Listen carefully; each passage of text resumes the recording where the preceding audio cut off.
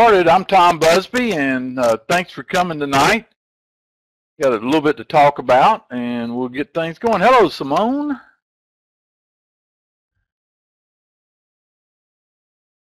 All right, DTI, Diversified Trading Institute. We're located in Mobile, Alabama. Who's ever been to Mobile? Now, when it comes to risk, I do it a little bit different than most people. I just do an arbitrary $300. And I do it the following way. If I'm trading stocks, that'll be $3 on a stock. If I'm using futures, like the E-mini, I'd use 6 points. And if I'm using options, I would use 5 to 2.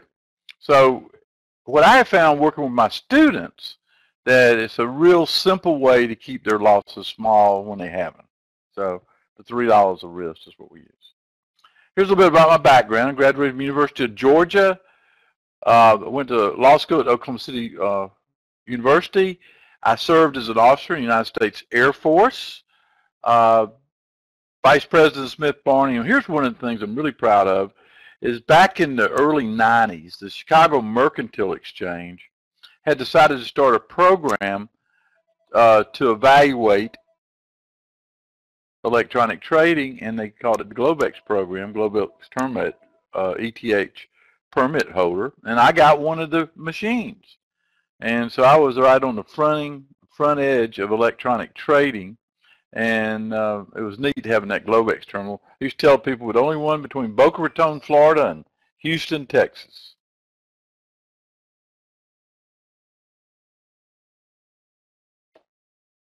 So a lot you learned back in those days. I have 3 books: Winning the Day Trading Game, The Markets Never Sleep, and Trade to Win. And so if you would like a audio copy, fill out this little small survey. Adam, can you fill out that survey, or have him post that survey and let him fill that out? If he'd like a audio copy, we'll send it to him of Winning the Day Trading Game. There you go. It takes about 2 minutes. DTI, we've been around a long time. Been teaching since 1996, and we just basically say what we're going to do and do what we're going to say. Things I learned many years ago, and I think people respect that, and we have a good community of traders. There's a picture of our building. It's bricks and mortar. Actually, we do classes inside there, and it's located right here on the lower coast of Alabama, and we moved in there in 2001. All right, tonight we do have an app that you can download. It sort of lets you have our software that you can monitor it, but we also send out, we push out different market insights about the market and event reminders, and it's really the roadmap on the go. So if you ever have seen our software, this is a way to follow it. It sort of, depending on what you're trading or what you're doing, it gives you a picture that makes a lot of sense rather than just a number. And if you fill out the roadmap profile, we're going to give you a couple tapes: Overcoming Fear in Trading, 7-11 rule. This is something that I came up with this year, that after all the years I've been trading, it's really very helpful for determining the trend in the market. It's a 7-11 count, and we teach that to you, plus the book, the audio book. And there's that survey. Also, this is something new that we started this week. It's where I'm going to put out videos about the market, and with the technology now, it allows me to do it. So if you'd like to sign up to get these videos for 30 days, I'm going to beta test it, see how much work's involved, and get some feedback. So you'll be in my beta group if you do sign up, and we'll push it out to you every evening. All right, I wanted to, I like this presentation because this is a presentation about I've been trading a long time, 33 years, and so there's a lot of things that I've learned that I believe can help you. And so let me go through these insights, and it's a little fun to do, and you might, some of these you might already know, but they will help you when you get in different situations in the market. Now this is the first one. On the first day of the trading year, what I do is I take a print copy of where everything is trading, and I use that and post it on my wall. This is the opening prices of the year. Let me give you an example how you can use it. Anybody ever traded Tesla? The stock Tesla, TSLA? If you look, Tesla was at $149.80. What we teach at DTI is that if you're above that yearly open price, you ought to consider being long. And I think Tesla today actually closed in 250. So that's an example. Here's another example. Well, Apple Computer is, that's prior to the split. I think it's about $79 a share. Apple's very bullish.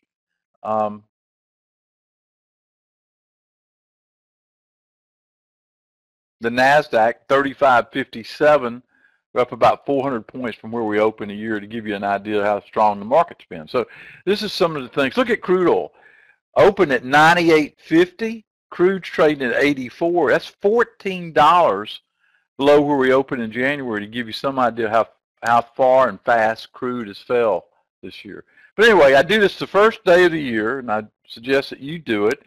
In fact, if you'll send Adam an email, he'll send you a copy of the one I have and just post it up there. It's real handy during October, November, and December when you're trading. Now, we're trend traders at DTI, and so when prices are trading at the highs, they tend to make higher highs. When they're trading at the lows, they tend to make lower lows. If you were looking at today, you saw the market never made a high. It just kept making low after low, and then eventually closed near its low of the day. And that's followed through tonight too. We're down here at 1917 on the S&P. Now, if you remember, this insight was really helpful back in 2011. The market was traveling pretty high and fast at the time, and we expected a reversal to happen around July. We got out of the market, and then that was during the sequester time around July. Market fell something like 7%, I believe. And but this insight reminds you that look for a trend reversal about mid-year. Here's one that I've used year after year since I've been in the business. The story is the first. When I first started in business, I was at Merrill Lynch, and I had shorted Merrill Lynch stock. And I remember getting called into the office, and the manager said, "Hey, we don't short our stock." And I said, and I remember saying, "Well, have you seen the way this company's run?" Well, anyway, I had about all my money on this short position, and sure enough, Merrill closed over 100, went to 110 so quick, wiped me out. And then I studied it, and I said, man, this is something to look at. So all these years, I've known when a stock crosses 100, the odds are it's going to make it to 110. You can think of a lot of examples. Win Computer, or not Win Computer, Win Hotels is one that we traded. FedEx is one that we traded. There's several that you can just think of off the top of your head. The first time it cracks 100, how it goes to 110. Now, the DAX, Cam will come on after me. He's going to be talking about Nadex. He took this insight and developed a strategy on how to trade Nadex with it. He'll talk more about that after me. But the 6 o'clock price on the DAX futures is the most important price for the DAX during the day, and it helps you forecast, okay, forecast what kind of day you're going to have. If you go back to this morning even, and you look at the DAX, it signaled when we dropped below it that we might be a little weak today. And I didn't believe it, but it was true. This insight number 5, the 6 o'clock DAX number, is something to pay attention to. I don't know if anybody trades the DAX. I teach a class around the DAX, but it's pretty good when it is used as a forecasting tool. Now, I started trading Apple back at $7 a share. I've traded it over the years. If you're around me, I'll probably at some time while you're around me, I will get an Apple. I've traded it all these years. I'm still trading. I traded it today. Apple computer. Now the 24-hour market, the global market, a lot of people don't think of the market being open, especially when it comes to stock indexes. But stock indexes really are trading in Asia and Europe and then early U.S. and in the afternoon. And you can take, like right now, for example, the NASDAQ index is weak. The E-mini's weak right now, which is forecasting lower prices in Asia. And that's the way it's broken down time-wise. If you ever look at these times, this is how those trends hold up from 5 o'clock to 3:30 in the morning, from 3:30 to 8:30. And I think the Trading Pub took this concept and used to have all-night trade-a-thons, and they were following the global market around the globe. Then 8:30 to 12:30 during the day, that's New York, and 12:30 to 4:15. I always tell people, if you just do what the numbers tell you, you'll be fine. You can think one thing, but unless the numbers justify it, go with the market. News. A lot of news comes into the market, and I think today was there's some news out of Europe about interest rates, and people were on hold until that news was announced. And then when it was announced, it was what they expected, so it wasn't a big effect. And then there was other news out there about Tesla, and yet Tesla fell out of bed. Economic data. There's 20 economic reports a year that you got to pay attention to. 12 of them is the big unemployment non-farm payrolls, comes out around the first Friday of the month. 8 of them are Fed meetings. Okay? 8 of them are Fed meetings. You got 20 different decisive data points throughout the year that really change the trend of the market. So you go to the Fed website, you find out the dates. I think we got 2 more this year, one in October, one in December, and we've got 2 more, November and December, non-farm payrolls, and those are important.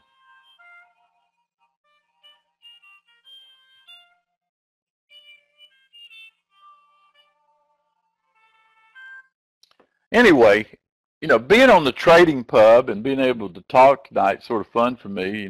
Morgan was the founder of it, and these insights are sort of fun to do. But the economic data being reported is always something to watch. Every Wednesday you have a crude oil report. How about that crude oil? Crude oil today was down about $2. If you look at it tonight, you'll see crude oil is up about 17 cents, about $84.56. So it's still, still near its lows. Remember that insight? If it's making lows, it keeps making lows. Now this is one that if you knew about, crude on the last day of the month had about a $3 drop.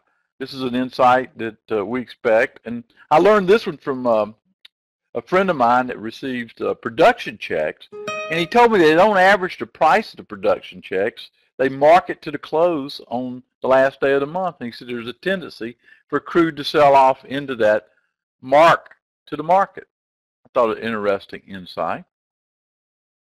The Model T trade is a trade we developed to take advantage of the Fed meetings. And 48 hours after the Fed, there's a real discernible trend there that you can trade. And we do it, like I said, 8 times a year. Now here's one that you go back to year 2000. I learned about it in 2000 when we had the Bush-Gore battle.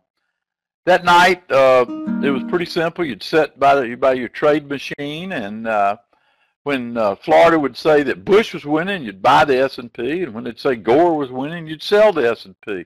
I made, I think, like 40 S&P points the night of that presidential election, and there's a lot of volatility that you can do by just knowing a little bit about politics. So we have an election party every 4 years.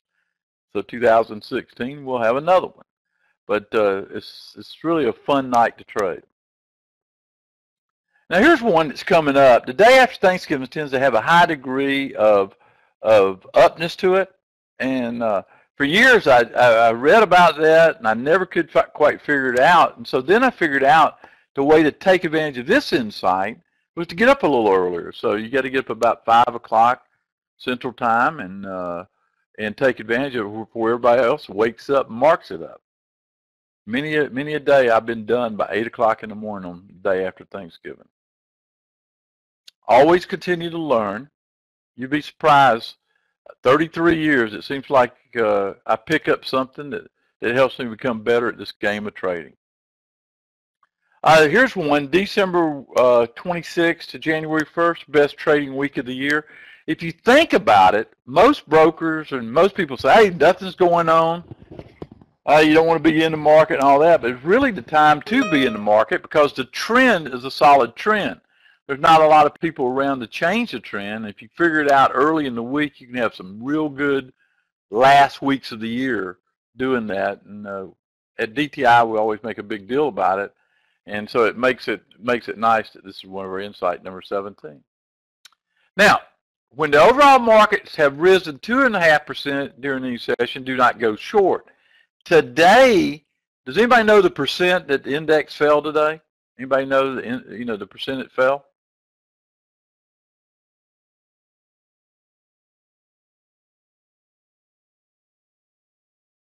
About 2%. So you got about another 0.5% here tonight to see the market come down. And that's exactly why I'm short right now, because of that insight.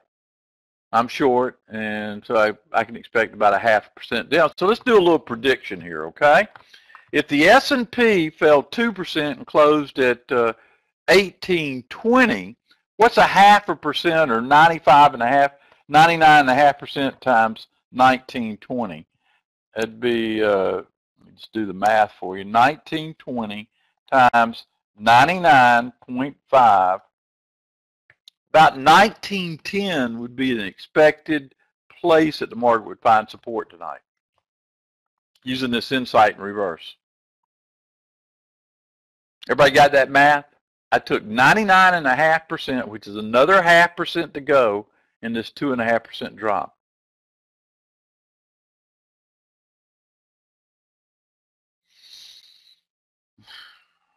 Here's one that really comes in good. You know, if you're big on crude oil and you happen to own a stock in the oil market, probably not doing you a lot of good right now because they're falling out of bed. And you know, you might like the stock, might be a good company, but the truth of the matter is, it's not going your way, and you probably ought to step aside. I always talk to traders about being able to make decisions. You know, you can't be perfect, and you shouldn't try to be perfect. What you should try to do is look at your decision-making process and make it a process to keep the emotions to a minimum. But as you're doing that, you ought to make decisions and move on. Some are going to be good, some are going to be bad. Taking profit sometimes is a hard decision. Now here's a way to, in your portfolio, if you got something that that's not moving up with the market, you got a problem. And you can use this in reverse too. Did people notice Apple Computer today, even though the market fell 300 Dow points? Did anybody notice that Apple Computer was solidly strong? That's sending a message to you, and it's basically telling you it's going a lot higher. Use it in reverse. And this is something, you know, you might have a great stock, but if the market has a sudden downturn that lasts, your good stocks fall faster because people take profits there to use for their losses. And I discovered that, you know, years ago, and I thought it was a good insight to share with you. Always take losses more quickly than profits. Sounds like common sense, doesn't it? Always use a stop. Again, you've got, you might have the greatest method in the world, you might be the greatest trader in the world, but everybody's going to be wrong. And when you're wrong, stop yourself out and reevaluate. And this is one that you hear a lot. Hey, you don't go broke taking profits. I think you do, because you got to let some of these profits run. Give you an example. Y'all remember when CBOT came public? That was the exchange stock. Came public about $84, $85 a share. And everybody was saying, let's take profits on it because it popped up. I stayed with that stock all the way to the time the Chicago Mercantile bought it out. It was about $225 at the time. And I always think about this insight here about how I stayed with that winner all that, year and a half, 2 years it was public. And so when I'm in a trade, I'm always thinking about that. Our software is unique, and it does give you all that. It tells you where to enter, where to exit, and where you're wrong. Big losses, small gains. Recipe for failing as a trader. Always look at your liquidity balance when you determine how much risk you're going to take. Learning from your losing trades. I told you about the Merrill situation where I went short. I learned from that loss. And over these years, I've used that very opposite to make a lot of money. So when you lose, study it. Say, hey, why did I lose? What did I do? What could I have done better? This is a real problem in the electronic world because you got that mouse in your hand. And I say you go click crazy. I've done it. Talk to people that do it. You got to control that hand of yours because it can get you in a lot of trouble.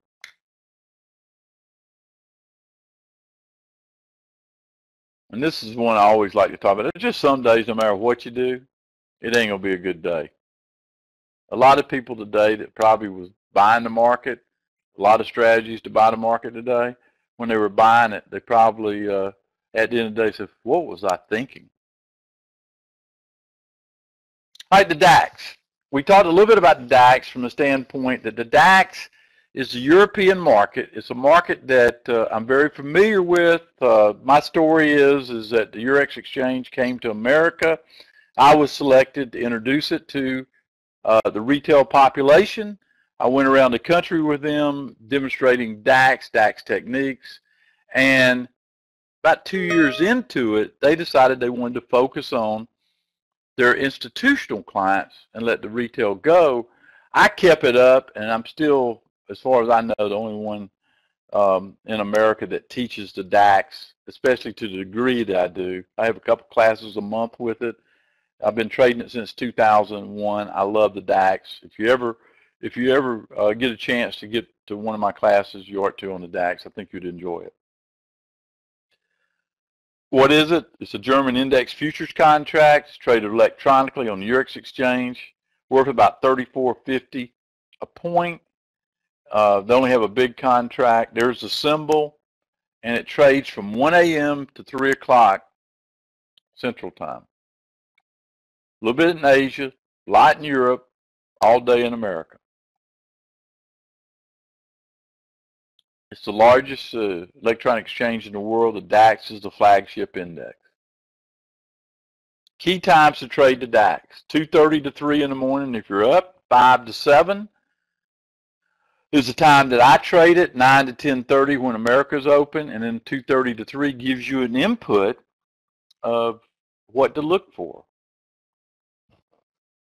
Let me give you, I want to show you something real quick. This is sort of interesting. Yeah, okay. Let me bring this up. Come back over here, see if I can do it.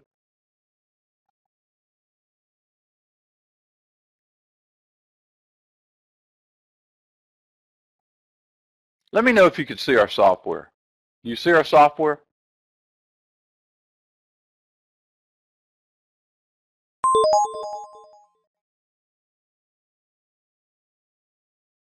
Okay, there's our software. This is the DAX. So I told you that you could expect this thing to go down about 1910. That's what the DAX is saying. If you look here at this last hour, market's still in a decline, and it sort of supports the theory that we're going to go lower. They'll open this at 1 o'clock tonight, so you should have an opportunity to see it in action when you read about it tomorrow if you're asleep.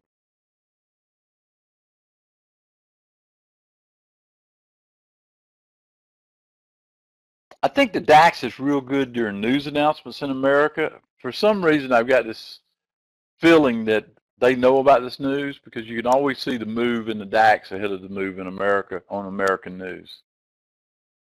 Just watching the tape. It's an accurate indicator. It's one that will improve your trading, and it's one that sort of is a good forecasting tool for what's happening here when we open up our day. Now here's the DAX versus the S&P. If you look over in the left-hand side, you can see how the DAX is sort of ahead of the S&P early in the morning, and then on the right-hand side, you see the S&P mirror.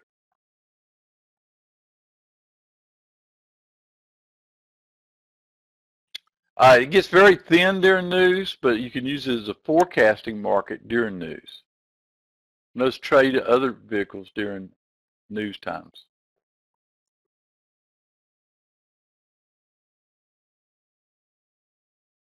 You know, I depend on the DAX so much. When the DAX is closed, I almost feel like it's a holiday. Now, here's a newsletter that we developed years ago. If you go and sign up, it's free. This was my idea, like I told you, back in the day when I worked for the DAX and taught the DAX.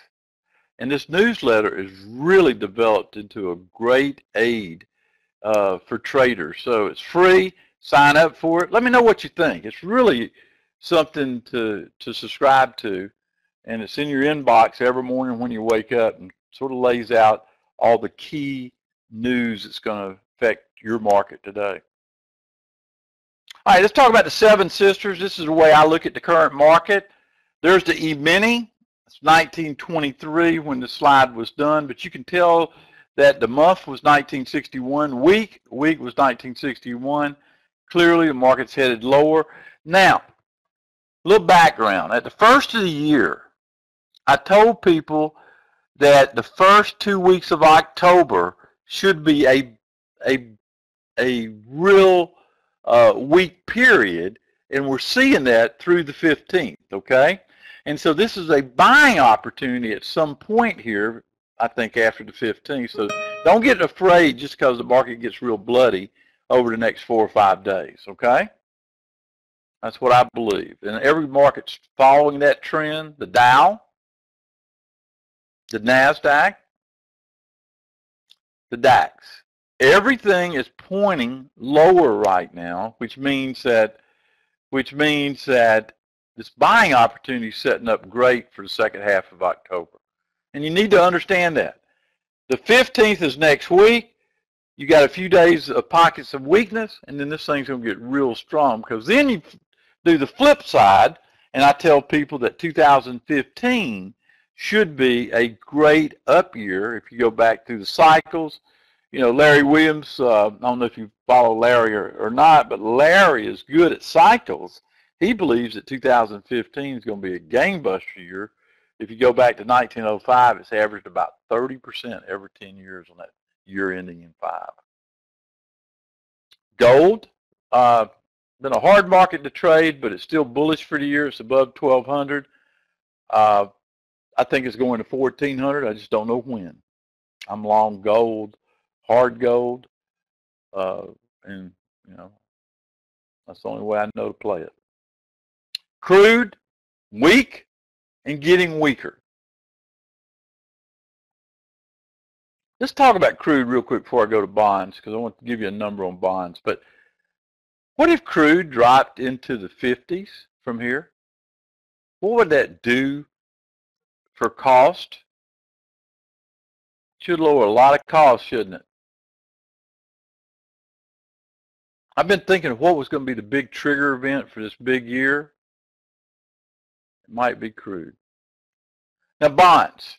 How do you know that the selling is over? Write this number down.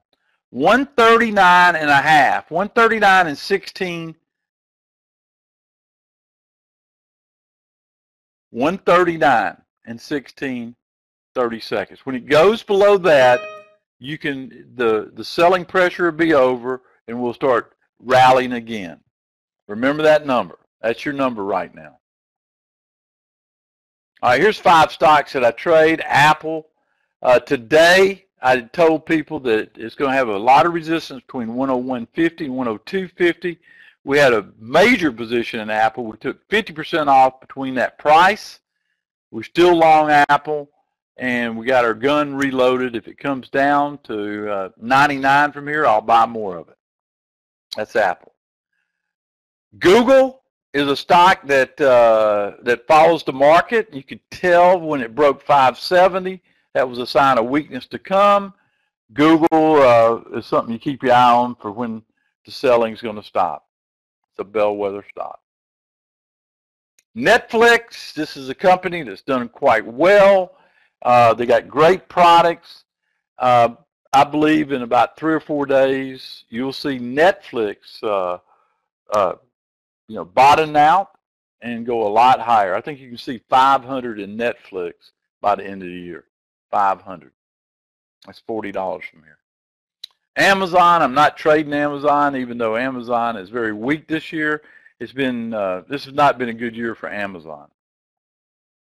Tesla, there's my baby. If this stock goes to 262 and a half, write that number down, I'll get long again. 262 and a half. Write that number down. All right, here's a special trade. So FedEx, I was long FedEx and it got above 160. I sold out, doubled my money on the option I had. I just rebought it yesterday at 155. If it goes above 157 and a half, I'll buy more. You close at 156 and a half. So let me repeat. I was long FedEx, took profits. I re-entered yesterday at 155. I'm looking to add more to this position above 57 and a half. Remember that number tomorrow. Tesla, this was played like a fiddle. I sold it at 265 today at the absolute top of the market. We bought it Tuesday, and again, I'll re-enter if it goes back above 262 and a half from here. The Apple Leap, I had 100% in this stock, and now I'm down to 50%. If it gets down to 99, I'll buy back my other half. If it goes above 102.50, I expect to see 104, and that'll be my liquidation point for the options I have now, 104. All right. I really don't know what you're looking for, but I've been around a long time, so I put together a little special product for you tonight, and I called it the DTI Sampler, okay? What's included in it is some highlighted sessions this next week. And so Sunday night, I do a planning session for the whole week. You'll be invited to it. Monday, we have Jeff Smith that does a commodities outlook, strategic outlook for all the different commodity markets. You'll be invited there. We have an strategic option class every Monday. You'll be invited there. On Tuesday, you can get up early with me and trade. You can also trade our old school trade, like that Tesla I did this Tuesday with the options. I'll do it this next Tuesday also, so you'll be invited there. And then on Tuesday, we have interest rates. If you're interested in interest rates, we have Steve Thompson, an expert there. You have a lot of diversified styles here. On Wednesday, we have Nadex education with Chuck Crow. And then on Thursday, we have a review of the commodities and the longer-term trends for commodities. And then Thursday night, you'll be allowed to come to the Night Owl and see Chuck Crow lay out the second half of October in the sampler. So we got a really, really packed sampler for you if you want to participate. Now, the weekly planning session. In this thing, I'll lay out the whole week. I look at the news, the probabilities each day, give you the potential trends, and give you 3 potential trades for the week on Sunday night. The Outlook that Jeff does is at 7:30 on Monday morning. We tape all these sessions so you don't have to actually attend to get the benefit of it, but we'll tape it for you. That'll be on Monday. On Monday afternoon, we do the options. We'll tape that. And if you can't be there, but you get to meet Charlie Finn. And then early bird on Tuesday from 5 to 7. I'll be doing live trading on there, and you can be there to watch me trade. Tuesday at 8:30, we do a live trade. We also tape that one, and we educate about a strategy I developed for the first hour of trading. Interest rates at Tuesday at 11:30 by Steve Thompson. Nadex education on Wednesday, and you'll find more about Nadex from Cam. And then we have a commodities update Thursday. So we've got a lot of stuff that we've laid out in this sampler to let you sort of, see who we are and how you might want to get involved. And then, of course, we finish up with our pre-market planner on Thursday. We also included a video library, how to buy stocks, how to tell if stocks are going higher, and where to pick the stocks from the herd, which ones to be in. We also have a fundamentals of options for those that would like to learn a little bit about options video. And then, of course, trading the futures market with a global perspective around the clock. 3 great videos are included in the sampler package. The bonus, if you sign up for this, you'll get 1 DAX class with me on Thursday at 7:30 in the morning.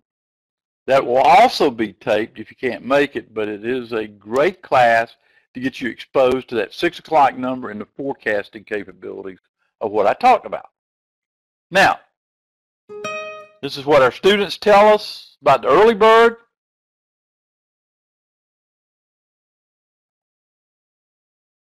Talks about our customer service. How we've lasted 20 years, folks. And the strategy and tools that we use, okay?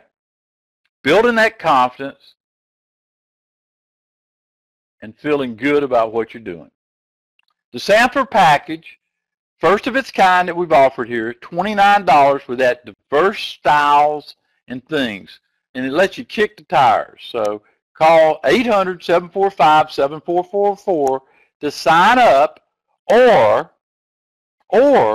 just click that link and sign up, and we'll send you all the stuff and get you started. Any questions about the sampler package?